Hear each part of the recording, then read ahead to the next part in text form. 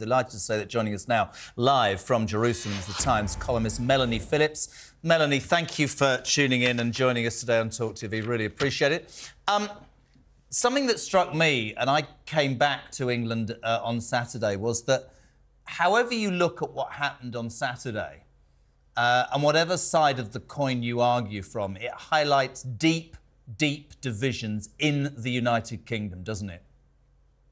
Yes, I think it's the most alarming thing that people have finally woken up to, something which I'm afraid I've been saying for a number of decades now, that there is a body of people in Britain, in the Muslim community, who don't subscribe to British and Western values. They are a minority of the community, but they have been allowed to run rampant over the years.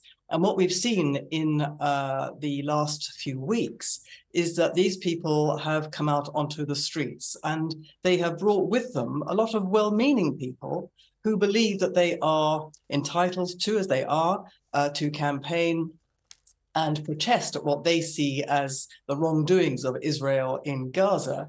And unfortunately, a lot of other people who are not Muslim, who subscribe to the demonization of Israel that's gone on week in, week out, year after year. And what we've seen is unprecedented scenes of not just disorder, but of incitement to violence, to hatred of the Jewish community in particular, but also not just the Jewish community, which has borne the brunt of it, with appalling calls for the murder of Jews, the destruction of Israel, the targeting over the weekend on the Jewish Sabbath, on Remembrance Day itself, the targeting of Jews leaving their synagogues, abuse directed at them, but not just Jews. We've seen poppy sellers and people just wearing the poppy lapel pin being picked on and intimidated by so-called protesters. I say so-called protesters because these are basically hoodlums who are taking over the streets. And what seemed to me to be so very troubling was that this was basically a demonstration of power over the streets. This was a group of people who were taking part... The British Legion asked yesterday about those accusations of intimidation, etc., and they said that actually there was no targeted intimidation or violence against the poppy sellers. Well, we can see that what happened. We can all see it for ourselves. It depends on how you look at it. If you can see two poppy sellers moving the table in Victoria Station where they were nervously, having been surrounded by a mob, which looks intimidating, looks menacing. So I think it's stretching a point. And we also saw the people wearing the poppy pin being abused personally. A couple, one of them, the wife, was brought to tears by the abuse she was getting. So, and we've also seen people holding the Union flag being set upon by people holding the Palestinian flag, and so on. So, and vice versa, of course. You've seen those videos, surely, of people gathering at train stations where people who were wearing the poppy, turning up at Victoria or Waterloo train station and calling Muslim people terrorists. As much as there has been horrendous anti-Semitic abuse and chanting, etc., and anti-Semitic sentiment, there has also been Islamophobic sentiment. And I'm concerned that your opening statement there, the suggestion that there are, you know, Muslim people in this country, is a very broad net to kind of cast out, to say that there are people who are Muslim who haven't assimilated necessarily into our culture. I just want to know what exactly you mean by that. Get into the detail of that a little bit more. Well, for a start, you have misrepresented what I've said. I said very clearly the minority. But nevertheless, I said there was a group who believed that. And there is a group who believe that. We can see them on the streets shouting and screaming abuse, not just about Israel, not just wanting the destruction of Israel, calling for the murder of Jews. And we know that a number of the people who have been involved in the organization of these demonstrations are people who are actually members of Hamas or have been associated with Hamas. Of course, and I'm sorry to have misrepresented what you said earlier. I think my point was more, what is it about Islam or Muslims that you felt was not compatible, or I'm not sure if you were suggesting that it wasn't compatible or was compatible with British culture. what I've written for many years is that there is a stream within Islam, and it surely must come as no surprise to you or to anybody else to know that there is a stream within Islam, a stream of thinking, which is called Islamist, which is extremist, which believes that the Islamic world must take over the Western world. And those people are generally under the umbrella of the Muslim Brotherhood. There is also a parallel stream in Shia Islam under the aegis of Iran. And their project, and we know this from documentation, is to take over the Western world by one means or another, both by violent and democratic means. And these people have been in Britain for a number of years. The British authorities have turned a blind eye to them. They are behind a number of organizations in the Muslim community. While most Muslims, I'm sure, would have absolutely no truck with violence or indeed extremism of any kind. Melanie, can I jump in a sec, if that's all right? And I agree with you, and I get where Nicola's coming from. I said about an hour ago, you know, our country is based on the right to protest and the right, well, freedom of speech. But for me, from an outside point of view, and I only just got back to the country, so I was a non-participant observer. I used a word an hour ago called hijacked.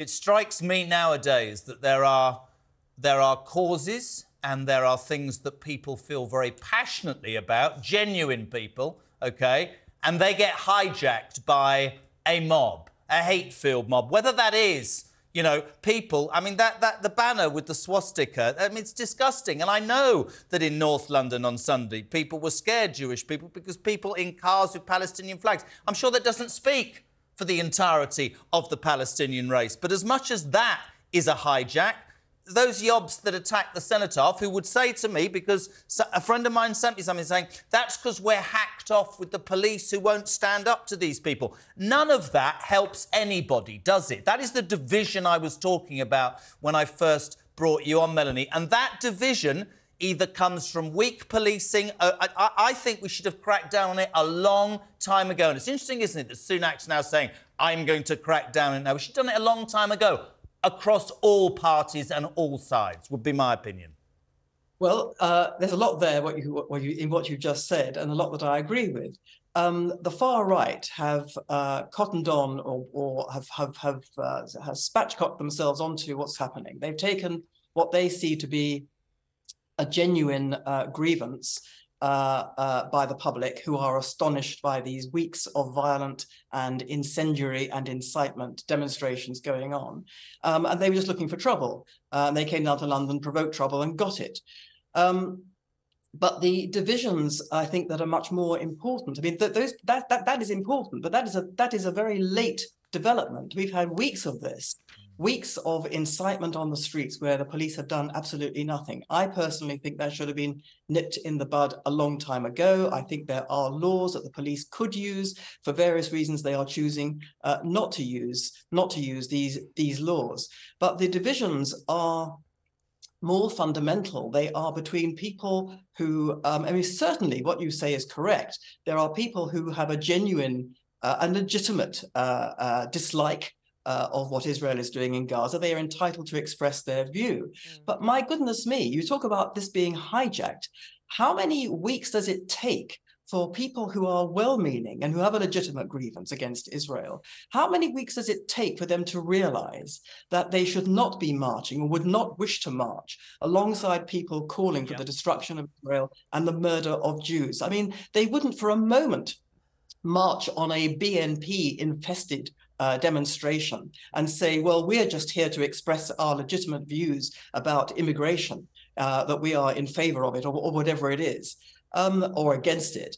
Nobody would do that. Melanie. Couldn't agree more. Can I just ask this before we lose you? Avi Dikter, Israel's Minister for Agriculture and the former head of Shin Bet, had said that Israel is rolling out the Gaza Nakba. Now, he's on the government security cabinet, which manages the war. That implies, therefore, that Israel intends to permanently displace all Gazans, according to him. Now, do we know if he's been reprimanded at all? I have no idea. It's the first time I've heard of this remark. There are various politicians who shoot mouths off, who generally are slapped down. It is not as far as I can see, it is not. There is no evidence that Israel wants to produce. I mean, the word Nakba is itself a lie. It's based on the idea that Israel or the Jews forcibly displaced the indigenous Palestinians in 1948. Every word of that is actually a lie. So that is a very tendentious word to use, and I'd be very surprised to hear an Israeli minister using it. But put that to one side, whatever he meant, the aim of the Israelis is perfectly clear. They have been under rocket attack and still are under rocket attack. Very few media in Britain are reporting this. Every day there are dozens and dozens of rockets being fired, particularly in the south and the north of Israel. People are still being wounded. People are still living in shelters. Israel went to war because there was an invasion of people who set out to murder Israelis and whose intention was to murder everybody and to take over the country. And unless they are stopped, and in previous years Israel has moved against them and has made some inroads into their organization, but hasn't stopped them. Now it has to be stopped. What happened was genocidal. If Israel doesn't stop them, Israel will be facing a genocidal enemy which will be unstoppable. And that is why Israel is going to war. So to talk about, you know, the intention to expel the population of Gaza. Did anyone say in the Second World War that the Allies' intention was to expel the Germans? People were very clear what was happening. There was a mortal threat to democracy, to freedom, to human life. And there had to be. Those are the words of Avi Dictor, though, Melanie. I'm not putting words in their mouth there. This is a quote that we've been given. Taking words out of context. I have no idea what the context was. I have no idea what he said or what he meant. I'm telling you that the idea that, you know, there is some sort of vindictive agenda here, which is often suggested in the British media, when in fact Israel is facing what could be a second Holocaust. The idea that Britain, which understood in 1939 what it had to do to defend civilization against barbarism, and did not ever stop to consider, and nobody said, we have to protect the German civilians in the way that the Israelis are going out of their way to do in these conditions. To have that suggested is really quite unconscionable. Whatever this man, Avi Dictor, said, I don't know. And what he meant, I don't know. And maybe he misspoke himself. Maybe he said something wrong. I hope if that's the case, he will be disavowed. But I'm telling you that to suggest that this is the agenda of Israel is malign. Melanie, an absolute pleasure to have you on again. I know you're live in Jerusalem, and thank you. Your passion shines through, and the way that you talk is very, very interesting and candid. You'll come back, will you, my friend? You'll come back for us another time?